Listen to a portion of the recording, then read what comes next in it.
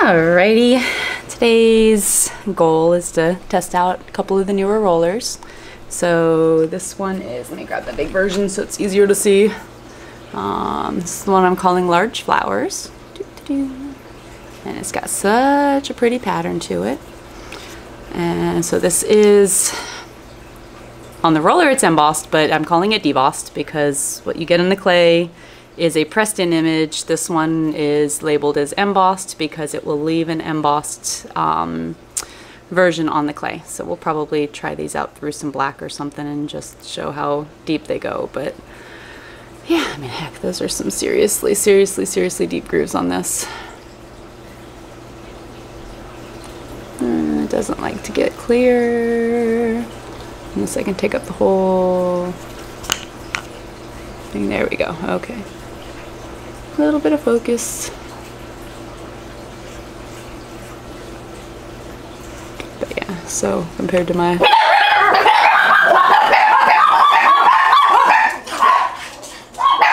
enough!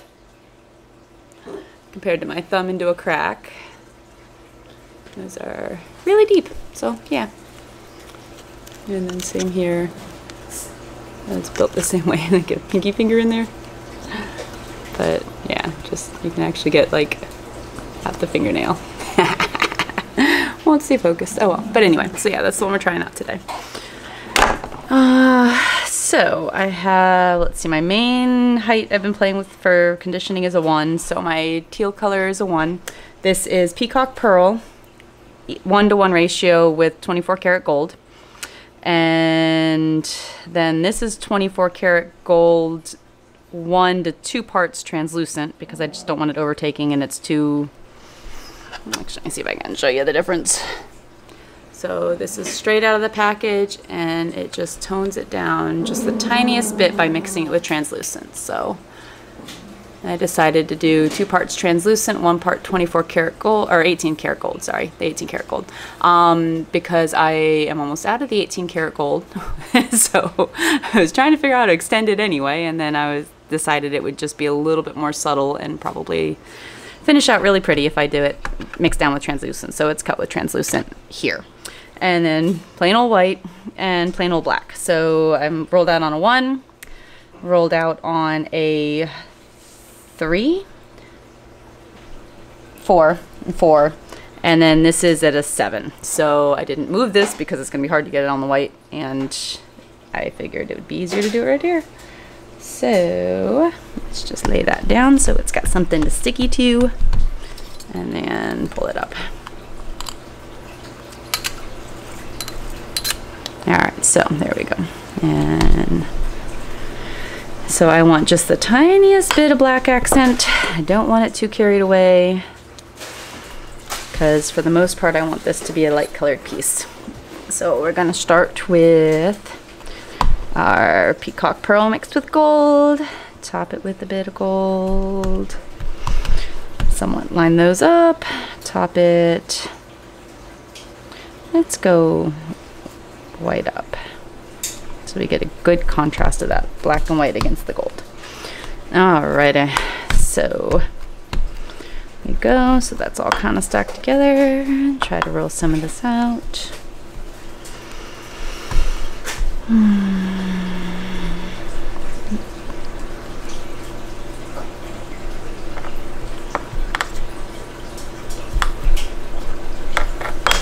Alright, I'm getting a little bit thinner. So now I'm going to hit this through on a 0 on the pasta machine. And then down to a 1. And then we're going to slice it roughly in half. Restack it. Kind of pull it so it stretches and kind of fits pretty well. Hit it with the roller again.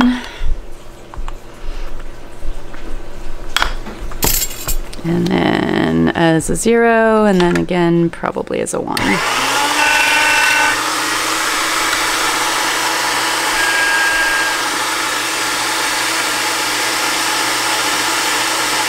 thought I had the pasta machine clean, but whatever.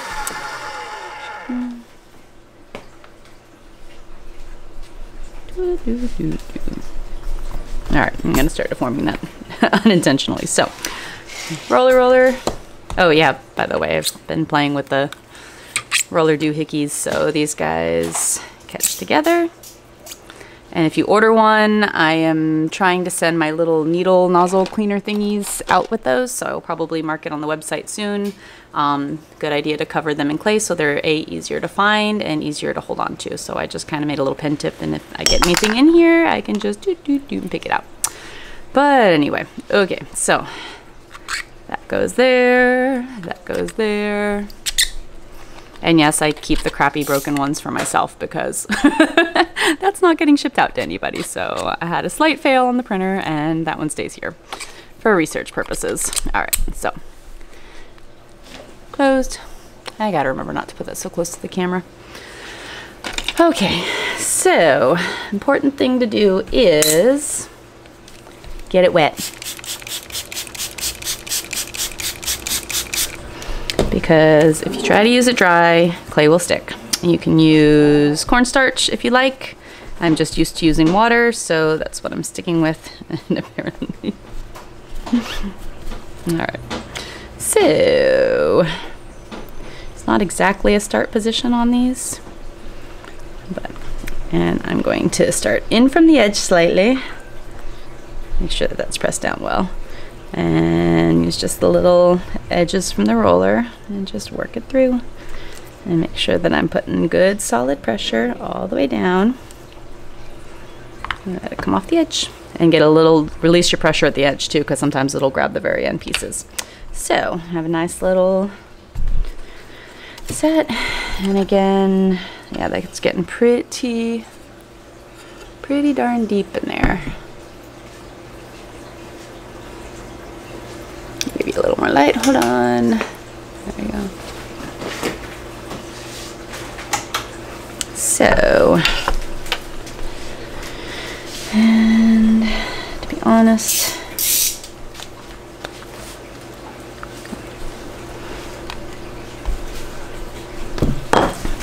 probably gonna put that on white backing.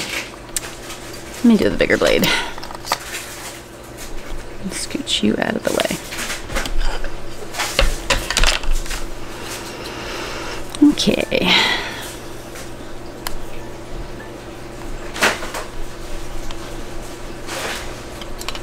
And make sure we're well stuck down.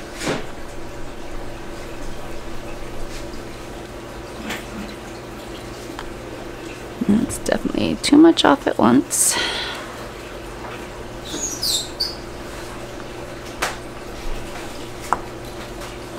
That's not what I wanted to do.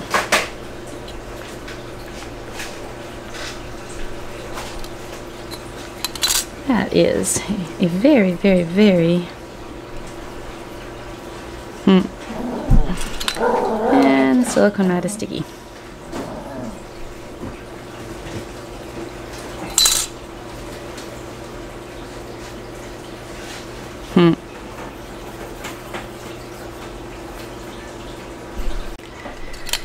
Alrighty, just shimmy, shimmy, shimmy, shimmy, shimmy, shimmy, shimmy.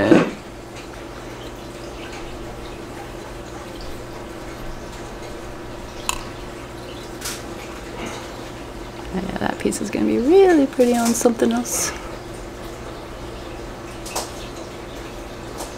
Pretty.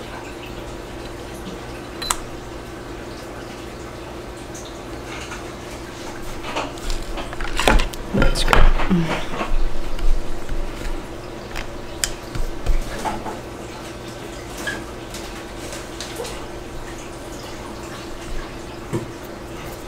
Short blade.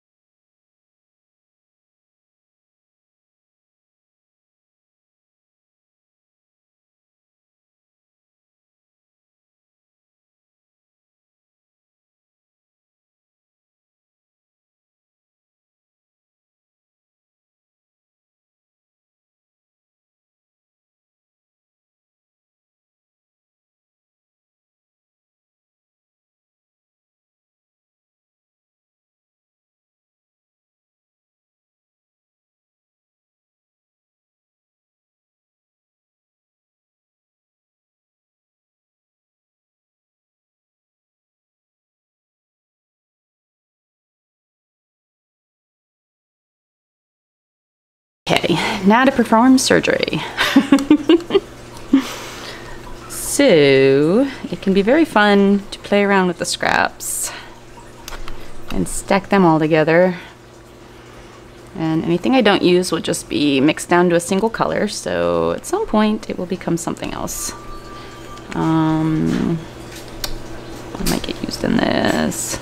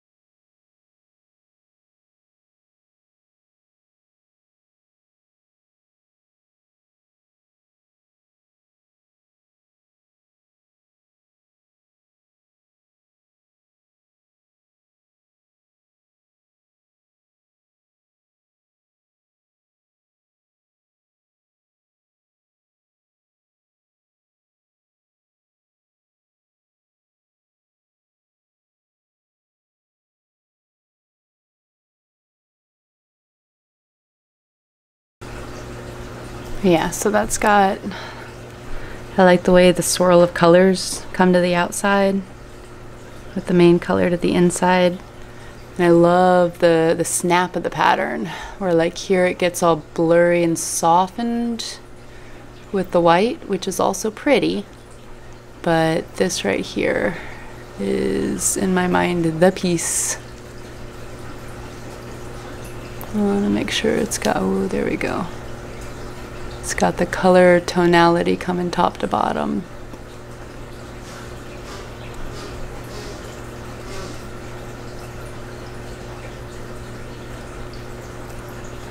Yep, there.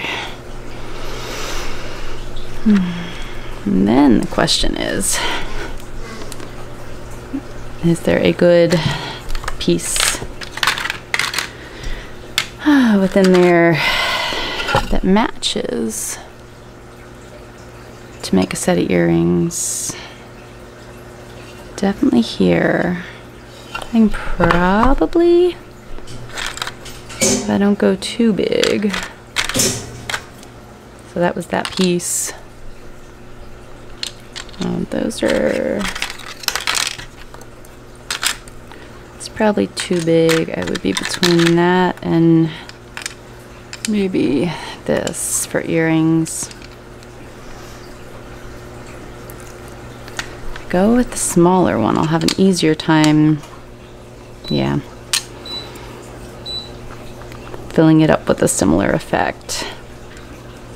So I've got here, I can use that, and that gets me that dark to the outside, but it's more broken off of one side instead of being centered like that one is.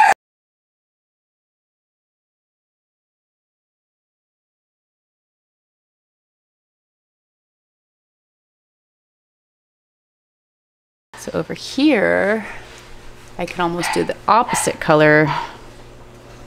I get a similar effect, but I can play on the opposite colors. Yeah, so that's really pretty. Can I find something else that also works for an earring? No. I think I'm going to take that one because I think that's really cool. And I think that has a feel with it.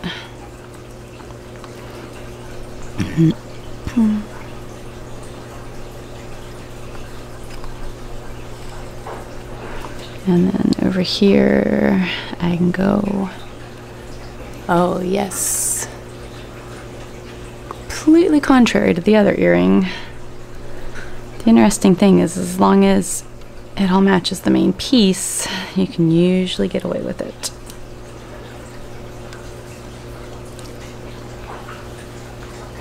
And then even though that doesn't have as much congruency or plan, that's actually really pretty with it too.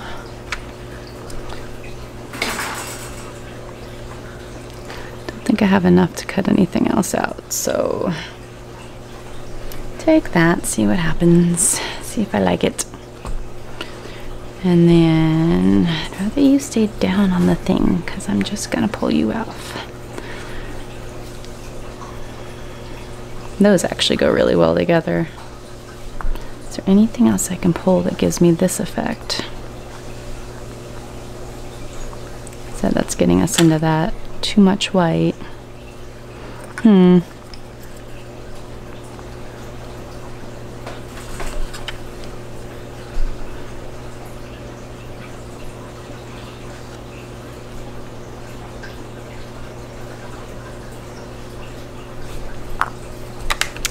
be honest,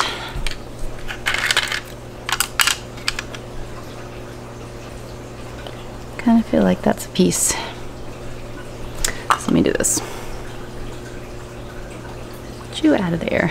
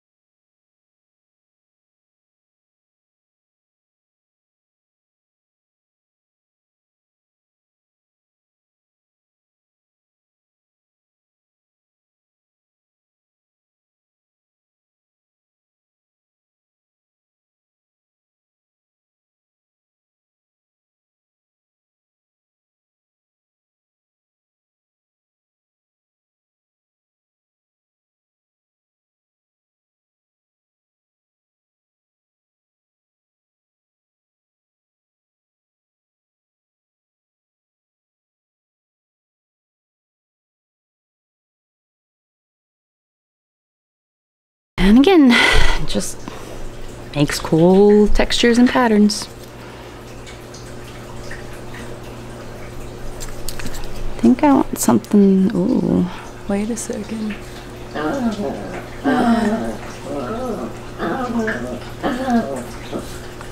think these are too big.